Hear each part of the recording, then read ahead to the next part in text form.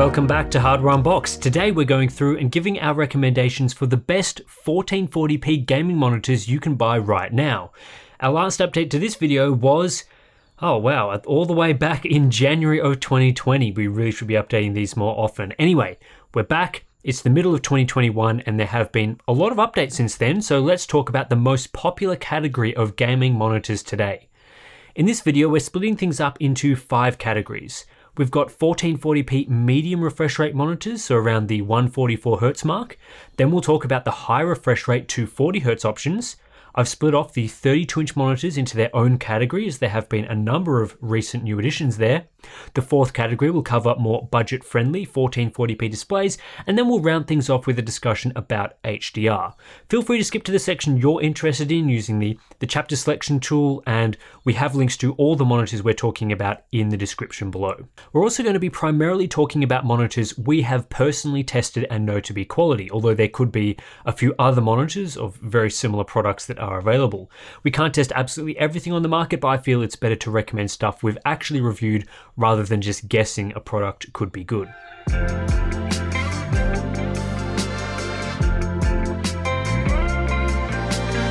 A couple of years ago, we would have been talking about 1440p 144Hz displays as high refresh rate monitors, but with the emergence of new 240Hz options, I guess that's not really accurate anymore. Of course, 144Hz is still far superior to the 60Hz monitors of old, and if you've never tried something with this sort of refresh rate, it's well worth an upgrade, but these days I'd have to class 144Hz as more of a medium refresh rate option. At the same time, today's 144Hz displays don't usually top out at just 144Hz, with many of the best options giving you 165Hz, 170Hz, or even 180Hz, along with full adaptive sync variable refresh rate support for all GPUs. So in this video, we won't be focusing heavily on G-Sync or FreeSync branding, as realistically, all of these monitors work perfectly with variable refresh rate support on both NVIDIA and AMD GPUs. If you're after the best 1440p 144Hz-ish display on the market today, typically you'll need to fork out around $400 to $500 which is a bit less than when we last gave our recommendations. Always nice to see things getting cheaper over time. You'll also be looking pretty much exclusively at IPS displays, as neither TN nor VA is particularly competitive in this category, either in overall performance or in value. The wide range of high quality IPS options today keeps nudging things further along with each release. In this category, there's really 2 ways to go right now depending on your exact preferences. The LG 27GP850 or the MSI MAG274 QRF-QD. The LG model is typically priced around $450 while the MSI model is around $420, and they both have different strengths and weaknesses, which is why I can't class one or the other the outright best. But I think between these 2 displays, you'll find what you're looking for. The LG 27GP850 uses an LG Nano IPS panel with updated overdrive optimization to squeeze the most out of this technology.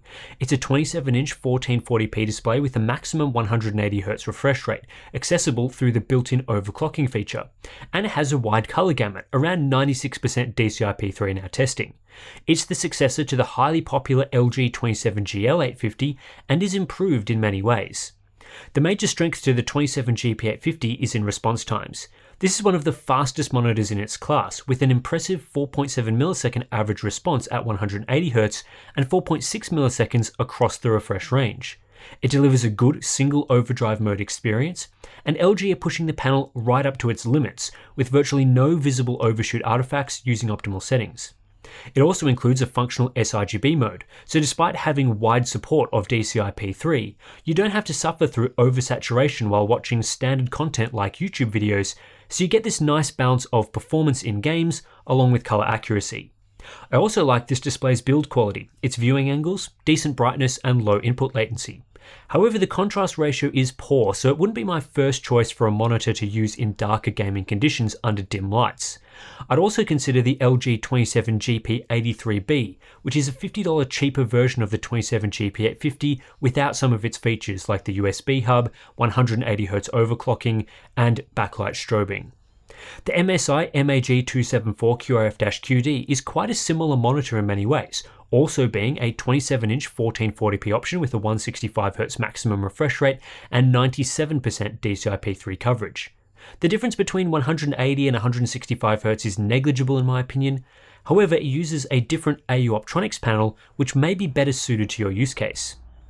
Unlike the 27GP850, the MSI model has a decent contrast ratio for an IPS panel, 28% higher than what the LG option offers. It has an even wider color gamut, supporting 99% of the Adobe RGB color space, in addition to great DCI-P3 coverage, which makes it more versatile for content creators, especially if you can calibrate it. And for gamers, MSI offers better backlight strobing functionality with a clearer end result and no artifacts like red fringing, which makes it better suited for competitive gaming. What the MAG274 QRF-QD lacks in comparison to the LG model is a functional sRGB mode, so calibrating this display using an ICC profile is a must, and even then, not every aspect to this display's oversaturation when viewing sRGB content is fixable. It's also somewhat slower in terms of its raw response time performance, although still very competitive, and it too offers a single overdrive mode experience, minimizing the need to fumble around in the OSD. Either way you go, you'll end up with a very solid monitor, and with pricing so close, there's no clear winner in terms of value. Do the research on what is available in your region and go from there.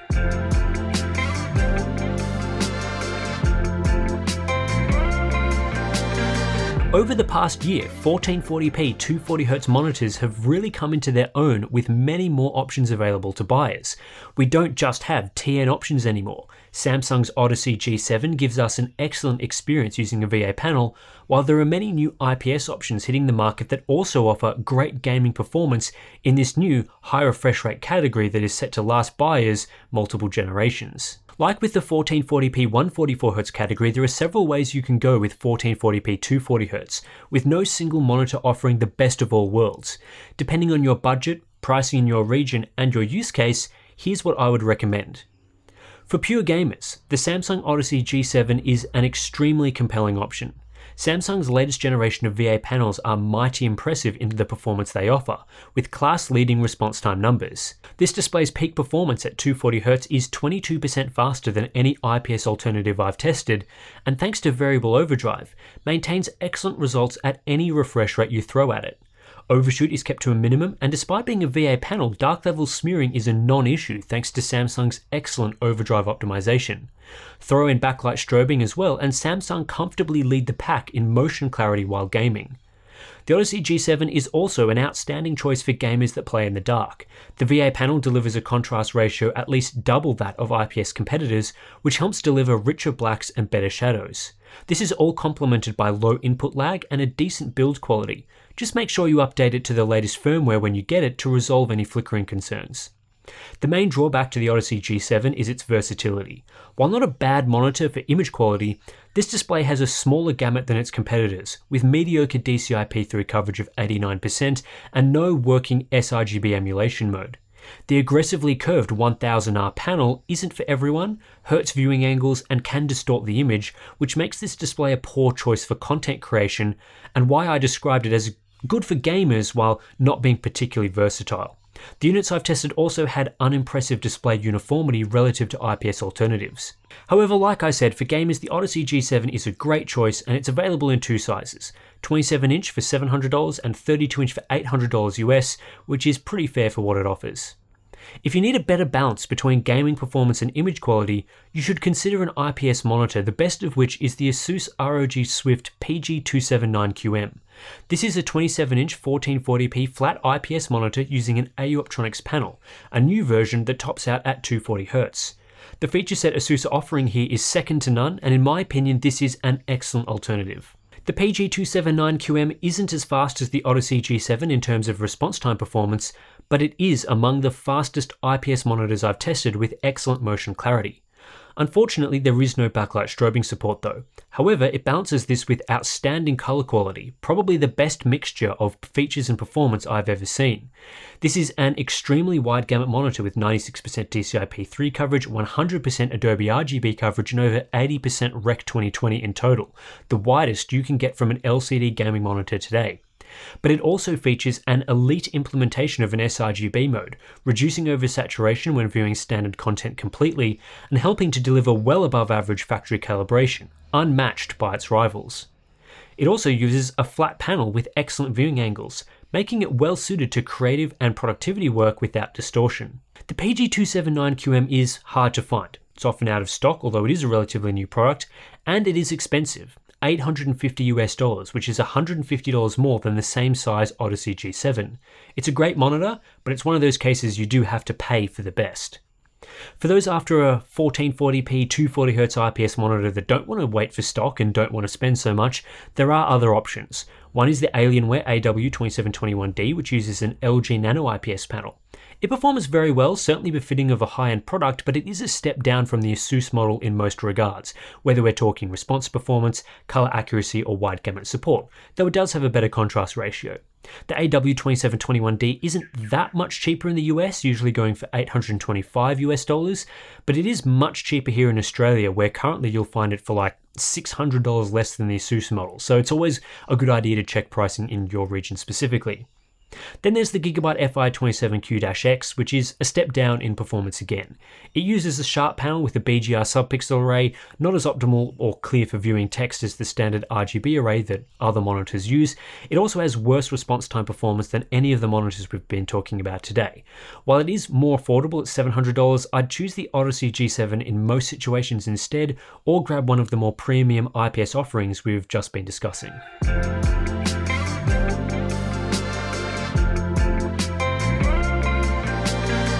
The 32-inch 1440p category has received a ton of new options in the last year or so as high-end IPS models have begun entering the market.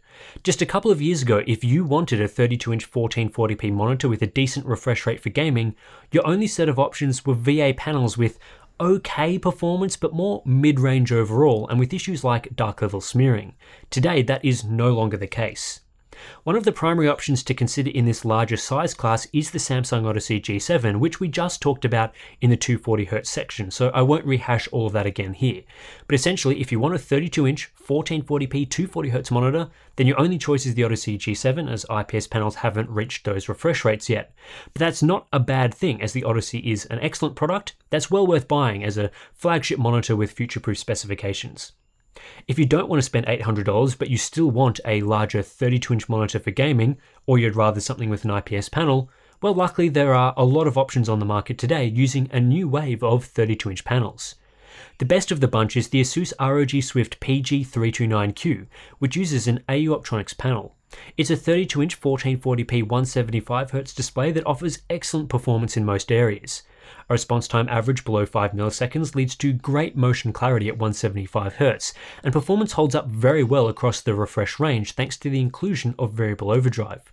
Asus complements this single overdrive mode experience with backlight strobing that delivers a clear image, and it even works with adaptive sync enabled, though not always with the best results compared to at a static refresh rate. Then we also get the great image quality benefits of AU Optronics' latest generation of IPS panels. An extremely wide color gamut headlines the feature list, along with great viewing angles and good uniformity. Unfortunately, Asus didn't nail the sRGB mode, although it does exist, so some level of calibration is required for the best results. Contrast is also mediocre, so it's not as good of an option for gaming in dark environments as the Samsung Odyssey G7, but on the balance of features and performance, the PG329Q is a great option with a lot of versatility. The PG329Q is often out of stock and hard to find, but it is slightly cheaper than the Odyssey G7 at its MSRP of $700. It's the best 32-inch 1440p IPS monitor available right now. But there's also a good choice for more budget-conscious shoppers, and that's the Gigabyte M32Q. This display is very similar on the spec sheet with a 32-inch 1440p 170Hz IPS offering. However, it uses an Innolux panel which can't quite match the AU Optronics model in performance and therefore is able to be purchased at a lower price. Despite this, the M32Q still performs quite well and offers excellent bang for buck. Response time performance at the highest refresh rate isn't that far behind the PG329Q. It just lacks variable overdrive, so it isn't as good across the entire refresh range and ultimately doesn't have a single overdrive mode experience. It also doesn't have as wide of a gamut, though it is better factory calibrated and has a superior sRGB mode. Image quality is very good, and a contrast ratio of 1100:1 beats the Asus monitor for black levels. The real selling point here is the price tag of just $500, much cheaper than the PG329Q and Odyssey G7, which makes it far more suitable for more budget-conscious shoppers. It can also be occasionally found on sale below that price, even further strengthening its value. Personally, I would choose it over the similar LG 32G P850, which tends to be priced $50 to $100 higher for similar performance, though as always, you should assess pricing in your region as these things can vary.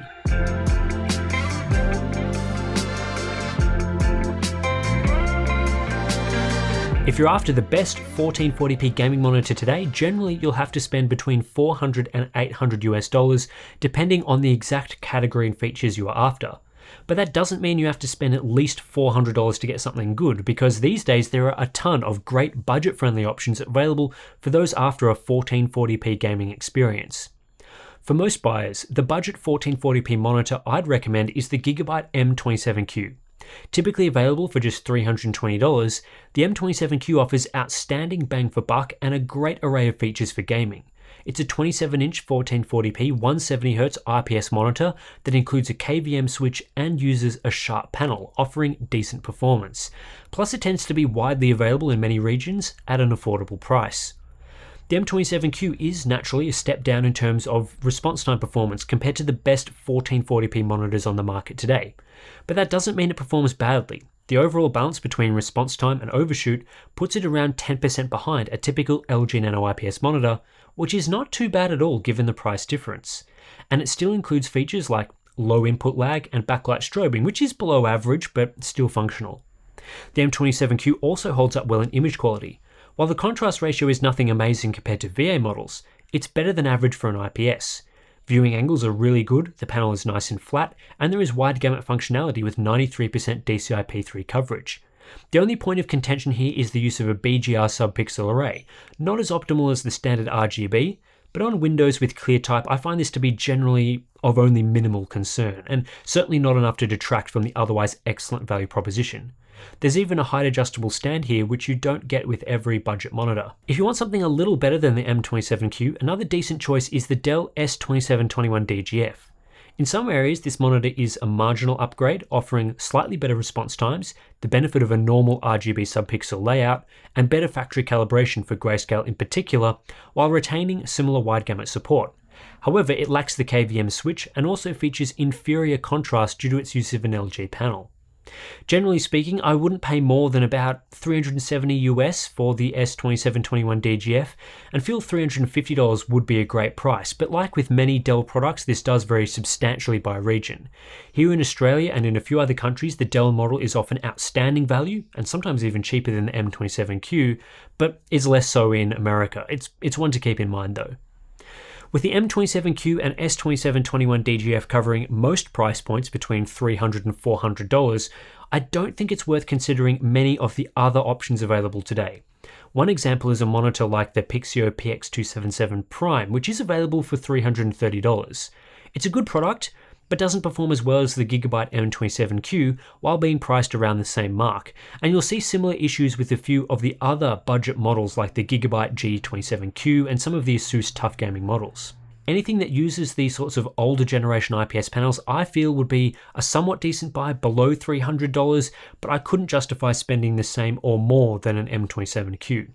In Australia, for example, I feel that AOC Q27G2S at just $410 Australian dollars could be something to look out for, as it is a bit cheaper than the M27Q's MSRP locally, and that's a fair price considering the performance discrepancy, but the Q27G2S isn't available in every country.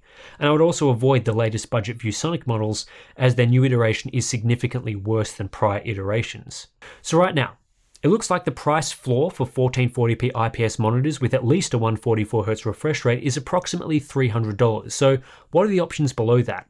Well, it's here that we get into VA monitor territory, and I honestly would not spend any more than $300 US on a budget or mid-range VA, as they get smoked in response time performance by the M27Q and better IPS displays.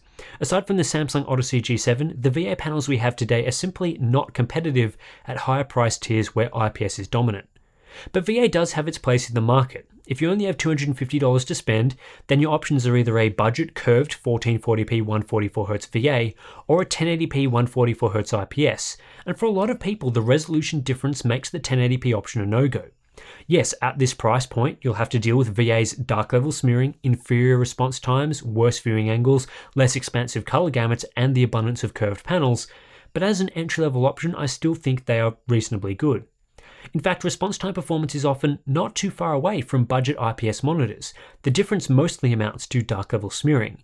You still get better viewing angles than TN monitors, excellent contrast ratios which are great for gaming in dark environments, and decent color quality overall. As for specific display options, most budget VAs use a variation of the same Samsung VA panels, so the difference in performance between each model are small. The Samsung Odyssey G5 and AOC CQ27G2 are two options I'd be looking at, provided you can get them for $260 or less. But as always, I'd recommend assessing what's available in your region, and specifically the price difference between these models and entry-level IPS variants.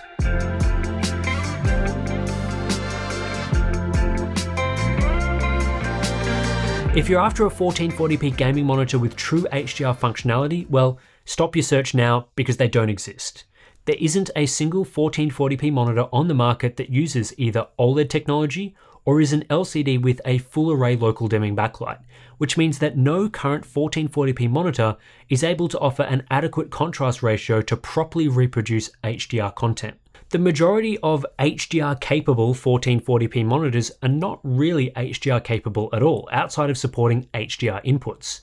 Most display HDR 400 monitors, or worse, those without any display HDR certification, fail on multiple fronts.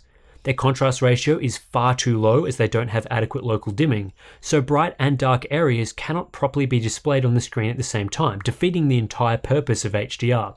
On top of that, most of these monitors don't get bright enough, and some don't even have a wide enough color gamut.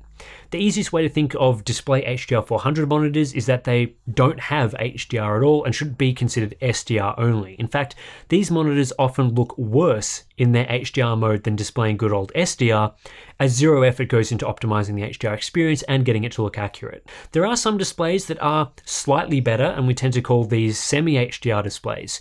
Usually these are display HDR 600 or greater monitors with edge-lit local dimming and brightness that exceeds 600 nits. While a good quality monitor with edge-lit dimming can, in some circumstances, deliver image quality better than regular SDR in their HDR mode, the overall HDR experience is poor relative to true HDR displays that deliver dazzling brightness and very high contrast. I don't believe it's worth paying for poor HDR, so my advice here is to buy the best SDR monitor, and if you get something semi-HDR then it's a bonus. Examples of semi-HDR monitors with edge-lit dimming include the Samsung Odyssey G7, Asus PG329Q, and Alienware AW2721D. And of that bunch, the Odyssey G7 offers the best quality HDR, but it's still several notches away from meeting the minimum standard for true HDR. Unfortunately, right now, if you want an HDR experience, your options are to buy an expensive 4K LCD with full array local dimming, usually costing you thousands of dollars, or you can grab a decent TV with either OLED or mini LED technology, but obviously that might be a bit larger than you want. Anyway, that's it for our monitor recommendations, or our 1440p monitor recommendations. I still believe that this is really the sweet spot for gaming in 2021. GPUs are getting more powerful, up to sort of your 4K performance in some situations, but for the majority of people, especially if you do have a mid-range GPU and you are continuing to buy mid-range GPUs, then 1440p with a high refresh rate is going to last you several years, and the current panels and monitors that we have overall are generally speaking quite good, so you definitely get a lot of lifetime out of the monitors that we've been talking about in today's video. If you do want to support our monitor testing, you can become a Patreon or Floatplane supporter. We'll get access to things like the ICC profiles we create for all of the monitors that we review. You'll also be able to ask us questions about monitors in our Discord community. We have behind the scenes videos, monthly live streams, all that sort of good stuff. Thanks for watching, and I'll catch you in the next one.